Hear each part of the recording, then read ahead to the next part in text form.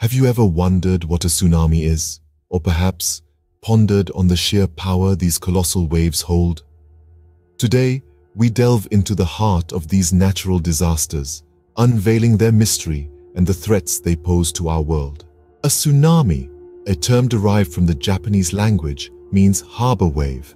It's a series of ocean waves with long wavelengths and period caused by large-scale disturbances of the ocean, such as earthquakes, volcanic eruptions, glacier carvings, and even meteorite impacts in the ocean.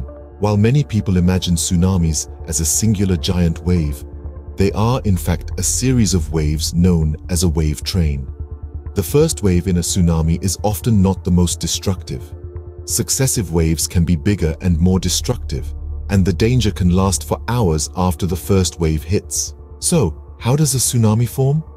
It all starts with an undersea disturbance, typically an undersea earthquake.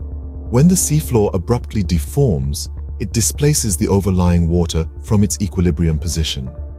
This displacement produces an upward force that lifts the water column above, triggering the tsunami waves. The waves ripple out across the ocean, away from the earthquake's epicenter.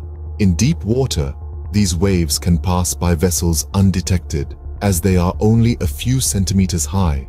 However, as they approach the shore and the sea shallows, the tsunami slows down but increases in height, forming towering walls of water that can cause massive destruction.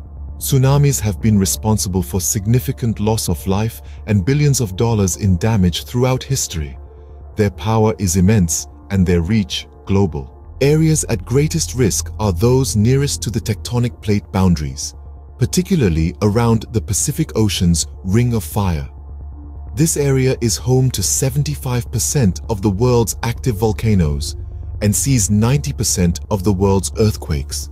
But bear in mind, tsunamis can strike any coastline given the right conditions. To summarize, a tsunami is a series of powerful ocean waves caused by large-scale disturbances such as undersea earthquakes. They start as small ripples in the deep sea but grow in height as they approach the shore, causing widespread destruction. Areas around the Pacific Ocean's Ring of Fire are at the highest risk. However, no coastline is completely safe from a potential tsunami. Understanding tsunamis and the threats they pose allows us to better prepare and protect our communities. Knowledge is power, and in this case, it could be a lifesaver.